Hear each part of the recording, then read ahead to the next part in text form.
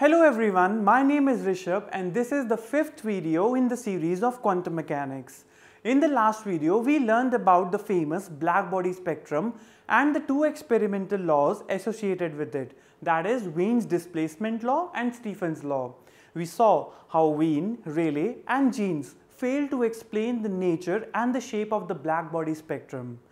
And then we discussed the ultraviolet catastrophe.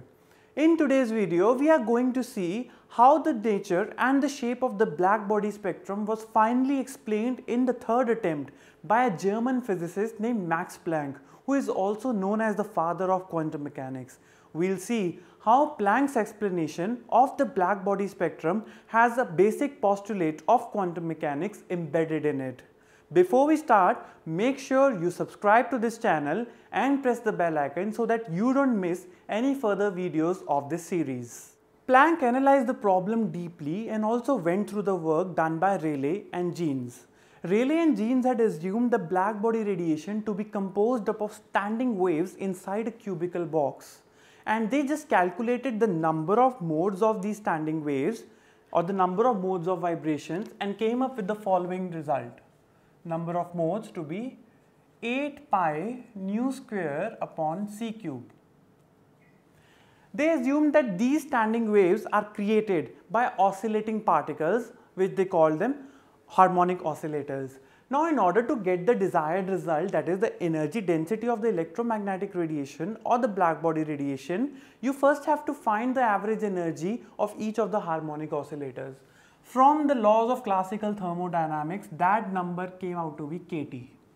K is the Boltzmann's constant and T is the temperature. We discussed this in the last video also.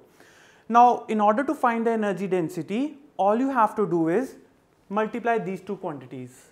So, the energy density of the electromagnetic radiation in terms of frequency and temperature is the product of these two quantities, 8 pi nu square kT upon c cube. This is known as the Rayleigh-Jeans law. So, Rayleigh and Jeans came out with this formula of the energy density of the black body radiation. But if you look at this formula, you will see it's a disaster. Why? Because when you integrate it over entire electromagnetic spectrum, that is over entire frequency range, this integral diverges. So, this means at higher frequencies, say in the UV region and beyond, the amount of energy emitted by a black body is infinite, which is an absurd result, also known as the ultraviolet or the UV catastrophe. Planck spent weeks to find a solution to this problem, which he later described as the most strenuous work of his life. Planck finally found a flaw in this Rayleigh-Jeans law. There was no flaw up till here. The number of modes of vibrations that Rayleigh and Jeans calculated was absolutely correct. The mathematics had no flaw in it. The problem was here. In calculating the average energy of the harmonic oscillators, Rayleigh and Jeans used classical physics to calculate this result. They had assumed that the harmonic oscillators, which create the standing waves, can have any amount of energy. So, the energy spectrum is continuous of the harmonic oscillators according to Rayleigh and Jeans. According to them, any amount of energy can be interchanged between matter and radiation. There is no restriction to it. But Planck said no. He said that energy can only be exchanged in discrete amounts. That is, a standing wave cannot have any amount of energy. A standing wave can only have energy in the multiples of h nu. That is, En is equal to nh nu. N is a natural number, 1, 2, 3 and so on. H is a constant known as Planck's constant, and nu is the frequency as usual. Now, let us derive Planck's law mathematically. Before we do that, let us go back to the basics of probability first. Suppose I have a coin and I toss it. What are the possible outcomes? Either I'll get a heads or I'll get a tails, right? How do you calculate the probability of a particular event? We divide it by the number of total possible outcomes. That is, the probability that I'll get a heads is 1 by 2 and so is the probability that I'll get a tails. So we have divided the desired outcome by the total number of outcomes. Now why do we divide this number by 2? That is, why do we divide it by the total number of outcomes? The answer is to ensure that the sum of all the probabilities is equal to 1. This is a normalization procedure in mathematics. Now suppose I want to calculate the probability that a particular mode of vibration has energy En. The formula for that is probability is equal to e raised to power minus En by kT. I'll explain from where this comes, divided by summation n equal to 0 to infinity e raised to power minus En by kT, the exponential. This is the probability that a particular mode of vibration has energy En. Higher the energy of a standing wave, lesser is the probability of its occurrence, and that probability is proportional to this numerator, e raised to power minus En by kT. Now if you look carefully, the numerator and the denominator are the same thing, but the denominator contains a summation sign with it. This is the normalization procedure that we just talked in the case of a coin. So we have divided the particular outcome with the total number of possible outcomes. This is the sum of the modes, of all the modes of vibrations. Now the average energy carried by each mode is, so average energy, you take the energy En, multiply it with the probability, and you take the sum over all the modes. So after this, it's just simple mathematics. What I have to do is I have to just put the values of in this formula. Sigma remains same, n equal to 0 to infinity, En. Now put the value of Pn over here, exponential minus En by kT divided by this denominator. I just substituted the value of Pn, e raised to power minus En by kT. Now according to Planck, the value of En is nh nu, like we discussed just now. So you put the value of En is equal to nh nu over here. Sigma n equal to 0 to infinity, En is nh nu, e raised to power minus, again put the value of En, nh nu divided by kT. En is the energy carried by the nth mode of vibration. So even in the denominator we substitute the value e raised to power minus nh nu by kT. Now in order to simplify the calculation, we are going to assume e raised to power minus h nu by kT to be x.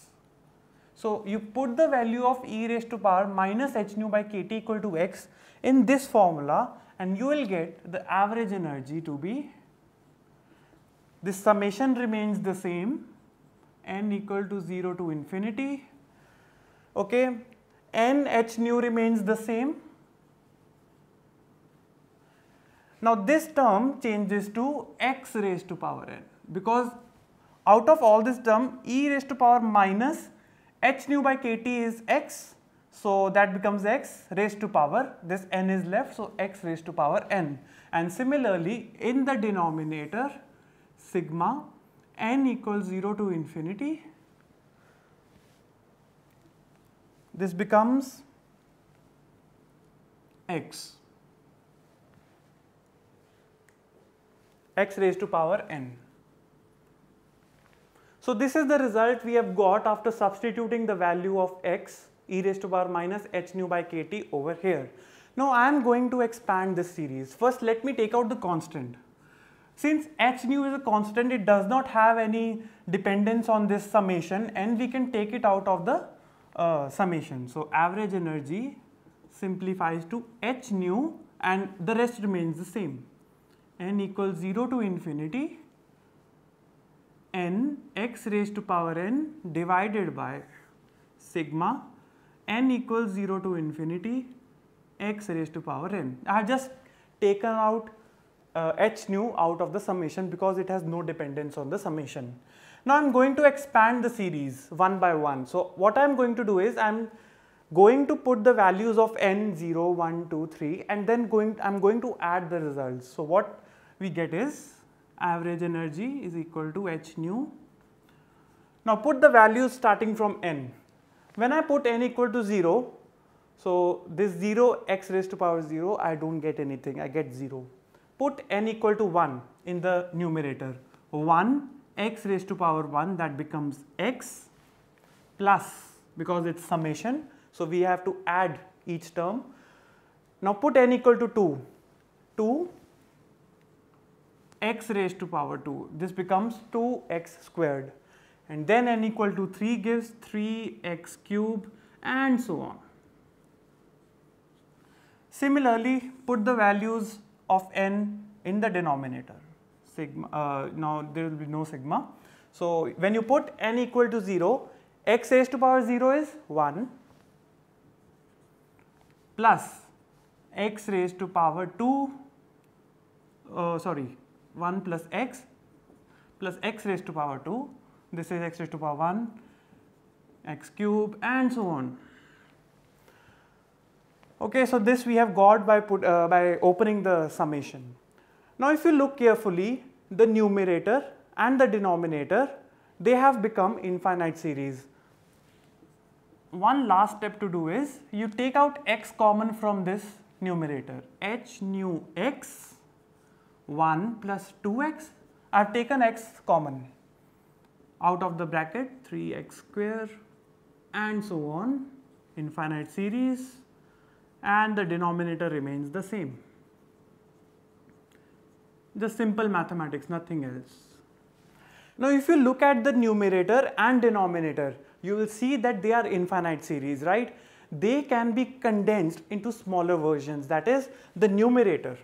I am going to write the series 1 plus 2x plus 3x squared plus so on. This can be written as the binomial expansion of 1 divided by 1 minus x whole square. So if you expand this term, you will get this infinite series, okay.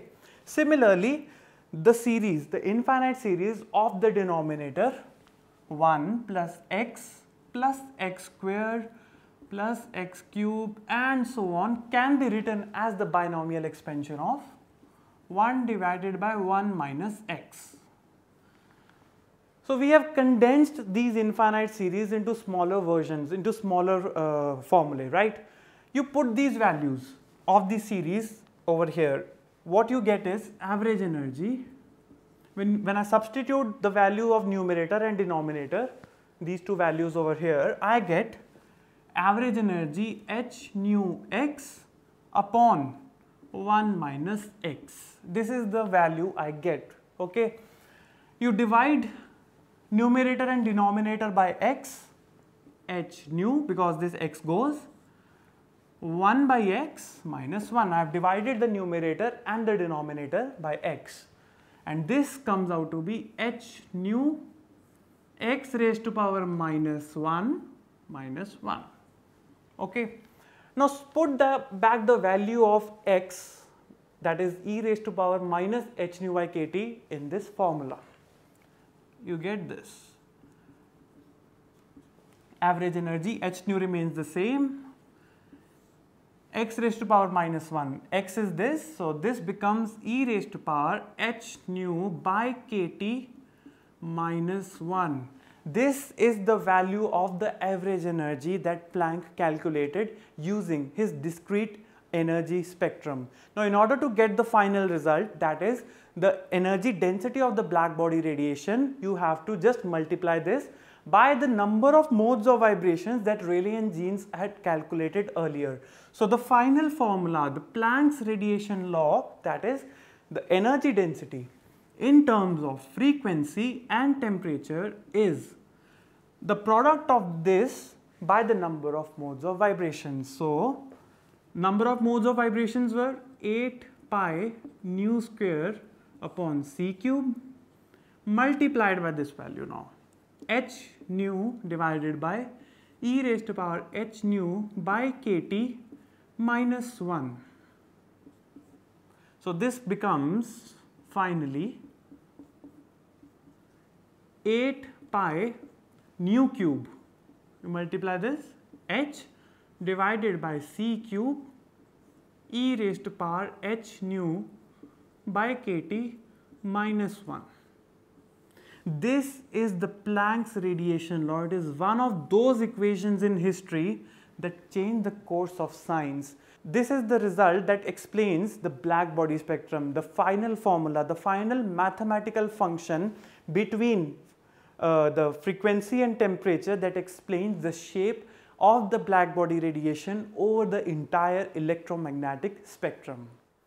So this concludes the first part of this video. In the next part of this video, we'll see how we can shift back from quantum physics to classical physics and derive mathematically Rayleigh-Jeans law, Wein's law and Stefan's law from Planck's radiation law. See you in the next part.